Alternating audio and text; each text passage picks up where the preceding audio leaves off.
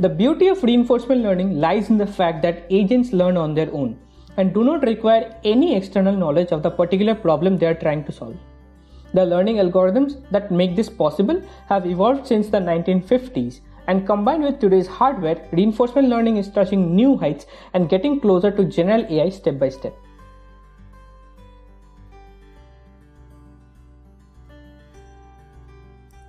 Welcome to the second video of this series, where we will be going deeper into reinforcement learning and study several methods that are applied to get problems solved. Welcome to Campus X. Subscribe to keep following this series. Sit back, relax, and learn. In the last video, we talked about the agent-environment interaction extensively. This interaction has a fancy name called a Markov decision process. MDPs have well-defined probability distributions that are dependent only on the preceding state and action. Here, the equation summarizes the dynamics of the MDP, which is what is the probability of seeing state S dash and reward R given state S and action A. But MDPs have a special property which is used to make things simpler in reinforcement learning, that is called the Markov property. It states that the future is independent of the past given the present. This might seem like a philosophical statement, but has mathematical simplicity attached to it. In the real world, one might think that the probability of seeing state S dash and reward R depends on the full history of the trajectory taken by the agent. But Markov property makes it simpler by saying that once the preceding state is known, the full history can be thrown away, therefore making the dependence of state S dash and reward R only on the previous state. It turns out that this simple property is of great help in reinforcement learning. In the previous video, I skipped an important component, and that is model. What is a model? Well, a model is used to simulate the environment and produce simulated experience. A model can be anything that the agent uses to predict how the environment will respond to its actions. Given a state and an action, a model produces a prediction of the next state and next reward. Think about it. Isn't it convenient? The agent doesn't even have to take an action in the environment. It can get the next state and reward from the model and estimate whether the action is suitable or not. This model can be used by the agent to plan its trajectory through the environment. But sometimes the model is not available. The model can be unavailable for a variety of reasons. It can be that the environment is so complex that it cannot be simulated. In methods where we use a model are called model-based reinforcement learning methods. In methods where we do not use a model are called model-free reinforcement learning methods. Now a question might arise here. When an agent uses a model, it can get the next state for an action from the model and estimate the value of the next state. Then the agent can decide whether taking that action would be beneficial or not. But how is the same applied in model-free methods? How does the agent weigh different actions without the model? To assess the impact of actions from a certain state, we modify our value function a little bit. Our old value function takes in a state and returns a value for that particular state. Now we modify our value function to take in a state and an action and to return a value estimate for that. So effectively, it is calculating the values for different actions in a particular state. The agent can use these values to take the action with the maximum value. Our old value function is called state value function, whereas our new one is called action value function. It turns out that this action value estimate is used very widely, and we have certain algorithms named after it, such as Q-learning.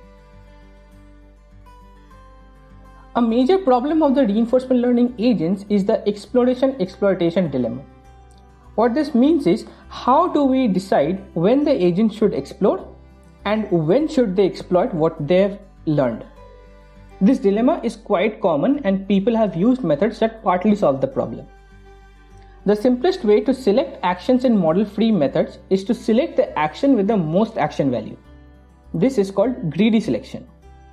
An alternative is to behave greedily most of the time, but with small probability, epsilon, select any action randomly. This is called an epsilon greedy action selection rule.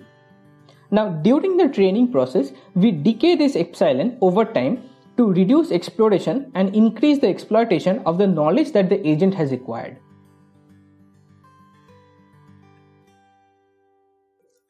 Now, let's put these components into use and see what learning algorithms we can create. What we have not talked about till now is what the policy and value function is made up of. These functions can be made using a table where for each state there is a row in the table and its corresponding data that it's supposed to hold. Or these functions can be made using function approximators like neural networks. Since early reinforcement learning methods used tables, we will start off with tables. For a fair amount of time, I have been saying that the value for a state is calculated for a particular policy pi. What does this mean? It means that the values of all the states are tied to a particular policy. If the policy changes, the values will also change. Why? Think about it.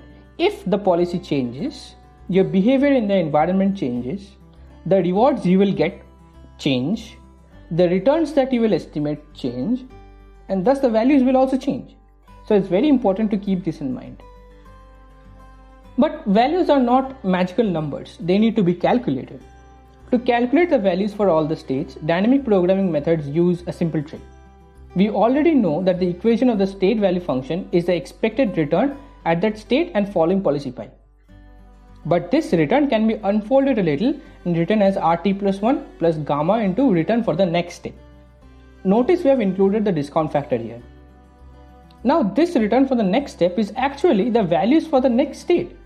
So you are calculating the values for the current state, considering the reward for that step and the values for the next state. Armed with this new equation, we are now ready to calculate the values for a particular policy pi. This step is called policy evaluation or prediction problem. To understand the next steps, let us consider a grid world example. This is a 4x4 grid with the top left and bottom right cells as the terminal cells. The agent can start anywhere in these cells marked 1 to 14. There are 4 actions: left, right, top and bottom. The reward for each transition is -1. Our states are all the individual cells. Cell 1 is state 1, cell 2 is state 2, and so on. We will start off completely randomly. We start with a random policy where the agent takes all 4 actions uniformly randomly in all states. The values for all states are initialized to 0. Now we perform a policy evaluation step to find the values of this random policy using our new equation. The values for this random policy turns out to be this. Now what? Now we can take a greedy step to improve our policy using these values. Let's focus on cell 1. Only for the left action, the next state has a value of 0, which is an increase from the current -1. For all other actions, the values remain constant if those actions are taken. Note here that taking an up action will result in cell 1 just as if the agent strikes a wall. Since we found out that the left action will give us more values, we improve our policy at this state to take a left action only. Same is the case with cell 4. Here the up action results in an increase in values, therefore the policy is improved to take an up action in this cell. These improvement steps are applied to all the states and this is the resulting new policy. Notice it has improved from the previous random policy. This step is named as policy improvement or control problem. We now repeat the same steps to find out the new values for this policy and then we perform an improvement step.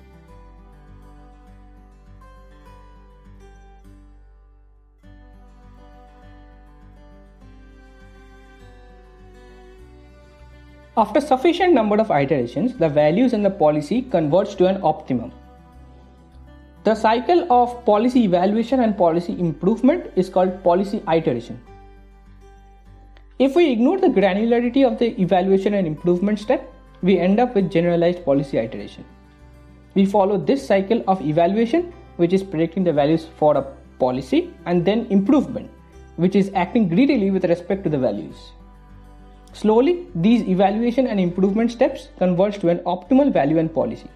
Here pi star refers to optimal policy and V star refers to optimal values.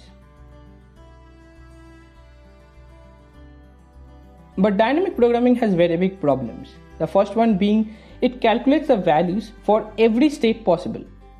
This might not be feasible when the state space is large. For example, chess, it has a huge state space. Second, dynamic programming requires a model of the environment which might not be available for all environments. Third, dynamic programming assumes complete knowledge of the environment. If your model does not encode complete information, these methods can go haywire. Because of these problems and computational infeasibility in large problems, we go to the next class of problems which sample experience from the environment and learn from that. These methods are called Monte Carlo methods. Monte Carlo methods do not assume complete knowledge of the environment. They require only experience samples of trajectories from the actual interaction with the environment. While dynamic programming is powerful because it considers all possibilities of next states that an agent might land in, Monte Carlo methods sample actual trajectories from the environment and incrementally learn from that. After sampling a trajectory from the environment, Monte Carlo methods calculate the returns for every step. Then, instead of calculating the expected returns, the values are calculated using sample returns. This is called Monte Carlo policy evaluation. Let's start by seeing how we can learn a state value function using Monte Carlo policy evaluation. The algorithm is as follows. We input a policy that has to be evaluated. Then we initialize our value function arbitrarily and our returns as an empty list. We then loop for every episode. First, we generate an episode following policy pi, initialize a g variable that is supposed to hold the return for every step. Now we loop for every step of the episode backwards. First time step t-1, then t-2 and so on. We calculate the return for that step by multiplying the previous return with gamma and adding the reward for that step. Unless that st appears in the trajectory before this step, we append g to the returns list and then we update the value for that state using average of all the returns seen for that state. This is an evaluation algorithm which estimates state value function for a policy. In essence, estimating the values for states are particularly useful in model-based settings, but what do we do in model-free settings? You guessed it right, we use the action value function. Let's see how we can do policy iteration in model-free settings. First things first, we use our action value estimate. Our policy is picking the action which has the most value. Now let's see the algorithm. We initialize our policy function and action value function arbitrarily and our returns as an empty list. We then follow the same drill but this time with action value estimates. For every episode, we first select a starting state and follow policy pi to generate an episode. We initialize our g variable. We then start from the back of the episode and calculate the return for that step. Unless the state action pair st and at appears in the trajectory before it, we append it to the returns list. And we update our q values for that state and action by averaging all the returns observed for that state and action. Ultimately, we improve our policy by changing the policy to take the action which has the maximum q value at that state. At first, Monte Carlo methods might seem natural. Since it samples from the environment, its knowledge of the environment cannot be wrong. But there are problems with this method too. You see that Monte Carlo methods wait till the end of the episode and then perform learning steps. This might not be an issue for problems that have short episodes, but if your episodes are fairly long, then the issue becomes significant. In long episodes, the learning becomes very slow. An alternative to this is to perform one-step updates. Instead of seeing the whole trajectory, we perform a learning step just after one transition. These methods are called temporal difference methods, and they turn out to be one of the central ideas in reinforcement learning. As we've already seen, a sample Monte Carlo update looks like this. On the other hand, temporal difference methods have bootstrapping updates like this. The term bootstrapping is used because this method uses the values for the next state and the reward to create a one-step target. Notice here we do not use the returns. Instead, the returns are inherently calculated using these sample one-step updates. TD policy evaluation for state value function looks like this. We have our policy which has to be evaluated. Then we initialize our step size alpha, and the values for all states are initialized arbitrarily except the terminal, which is initialized to 0. For each episode we initialize a state. Then for each step of the episode we take an action given by our policy. We observe reward R and state S dash. We then perform our one-step TD update to the values of this state. We make the next state as the current state and loop until S is the terminal state. This algorithm looks very simple and easy to implement because it uses one-step TD updates. Similar to Monte Carlo and one-step TD methods, we can use n-step bootstrapping methods. This is sort of a middle ground between the two extremes. In practice, we find TD methods to work very well, and it also matches with how humans and animals learn. Before moving on further, let's take an example to understand the difference between Monte Carlo and temporal difference updates a little bit more in depth. Let's say you are driving home from work and you try to predict how long it will take for you to reach home. Let's say you leave office exactly at 6 o'clock and you estimate it will take 30 minutes to get home. As you reach your car, it is 6:05 and it is starting to rain. Traffic is often a little slower in rain, so you predict that from there it will take 35 minutes to get home. Then you found the highway to be fairly empty, and after 20 minutes you exit the highway and estimate it will take 15 minutes more. As soon as you get onto a secondary road, you unfortunately get stuck behind a slow truck. From now you predict it will take 10 minutes more. At 6:40 you enter your home street and you predict it will take 3 minutes more. When you arrive home, it is 6:43. It therefore took you 43 minutes to reach home from office as opposed to your very early prediction of 30 minutes. Now the question is, how do you model this as a reinforcement learning problem? It is evident that your states are these. The rewards are the elapsed times. For example, the reward at reach car is 5, the reward at exiting highway is 15, which is 20 minus 5. Since the rewards are elapsed times, the actual return is the actual time to reach home from that state. I have included another column to make that evident. The value of each state is the predicted time to go. Why? Since the predicted time to go calculates the amount of time/reward that can be collected. This is how we model it as a reinforcement learning problem. For simplicity, we keep the discount factor and alpha as 1. When you run Monte Carlo and TD methods, the updates for these two methods can be drawn on a graph. You can see that in the Monte Carlo case, the values for all the states are updated to the actual outcome, whereas for TD methods, the values are updated based on the next estimates. Think about it for a moment and then we'll talk about why this is better. Let's say the next day you leave office, you again estimate the time to be 30 minutes. But you get stuck in a huge traffic jam at the highway because of an accident. Even after 25 minutes, you are stuck there. As you are stuck in traffic, you immediately understand that you cannot make home in 30 minutes. Monte Carlo methods do not help you learn that while you are in the episode, as they learn after the episode is complete. On the other hand, since TD methods are one-step updates, you will immediately understand while stuck in traffic that you will not require 30 minutes but 50 minutes. Therefore, TD methods are truly online, whereas Monte Carlo methods are not. Now, it might not be obvious as to why TD methods would work. Why would one-step updates work? Understand this.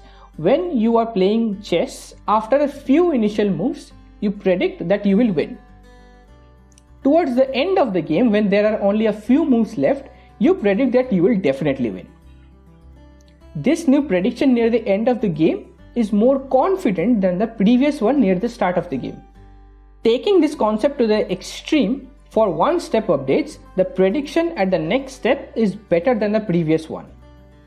TD methods assume that whatever you predict one step later is a better prediction than the current one. Therefore, we should update our current prediction towards the next one.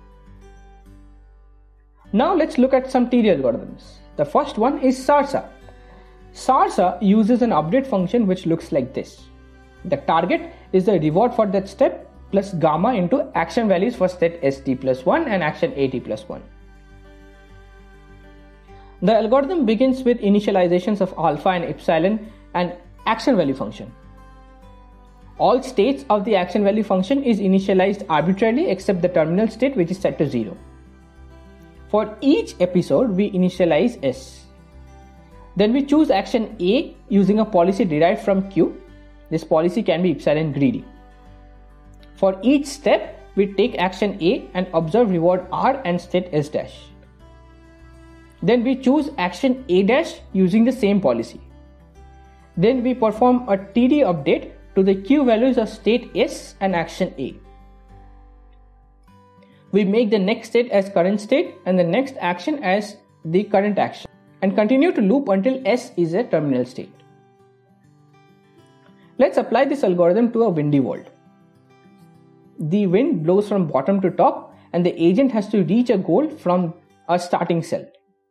The graph shows the agent's performance while learning using SARSA, and it was eventually able to learn a good policy. The increasing slope of the graph shows that the goal was reached more quickly over time. Note that Monte Carlo methods would not work here because the termination of the episodes is not guaranteed. The agent can take a left and right action infinitely and therefore the episode wouldn't end.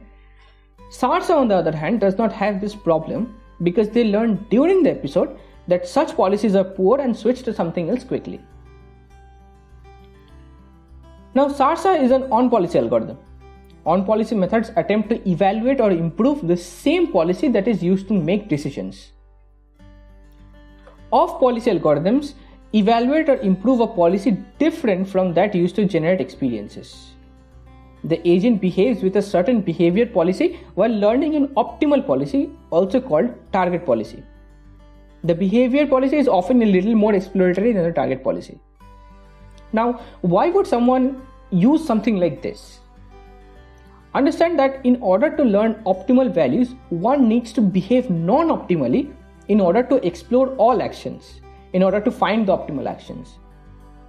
On-policy algorithms learn values not for the optimal policy, but for a near-optimal policy that still explores. Off-policy algorithms learn an optimal policy while behaving with a more exploratory policy. That's why off-policy algorithms are more powerful than on-policy algorithms. An off-policy algorithm for TD control is Q-learning. Probably this is the most widely used algorithm in reinforcement learning, or at least a deep version of it. The update for Q-learning is this. The target is the reward for that current state plus the gamma into action value at state st plus 1. Remember the difference from SARSA here. The target values for SARSA is taken for an action given by the policy, whereas in Q-learning the target values is given by the action which is optimal in that state. The algorithm is completely similar to SARSA, except we have replaced the SARSA update with Q-learning update. Let's apply the two algorithms on an example and compare the difference. We apply it on a cliff wall problem. There is a 4x12 grid with a cliff on it. The goal is to start at state S and reach G without falling into the cliff. The reward is -1 for all transitions and -100 if the agent falls into the cliff, after which the episode terminates. After running SARSA and Q-learning on this world with an epsilon greedy policy, SARSA finds a safer path through the grid, which is the blue one, whereas Q-learning finds the optimal path, which is the red one. The evaluation metric in the graph is the total rewards for each episode. Both of our algorithms learn policies that reach the goal fairly well. But see that SARSA is able to collect more rewards than Q-learning. The reason for this is because of our epsilon greedy policy. Since Q-learning finds an optimal path which is close to the cliff, the exploration often results in the agent falling into the cliff. This is not the case with SARSA, and that's why it's able to collect more rewards than Q-learning. The takeaway fact from this comparison is that off-policy algorithms are often stronger than on-policy algorithms because they find optimal policies quickly and therefore are widely used. That was quite a role for us. We talked a lot about things that make reinforcement learning as powerful as it is today.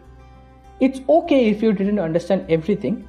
The takeaway for this video is what TD algorithms are and how they are used. Since no learning is complete without applying it practically, we will start coding out these algorithms. In the next video, we will start with coding SARSA and Q-learning in this tabular case and apply them to a pretty famous problem. So stick out for the next one and see you there.